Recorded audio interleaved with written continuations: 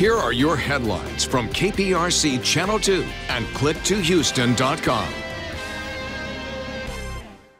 Hello, I'm Andy Sirota with KPRC Channel 2 News. Here are the stories making headlines today. Astros veteran player Carlos Beltran is hanging up his glove for good after 20 years in Major League Baseball. The outfielder says he is retiring just weeks after winning his first World Series title. In an interview with MLB.com, Beltran says he missed his family in New York and would love the opportunity to become a manager. One little girl is using hugs to spread joy throughout our country's police departments.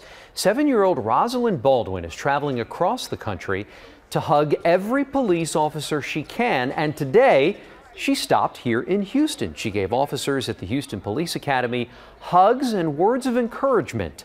Up next, Rosalind is heading to Dallas. So far, she has visited officers in 25 states.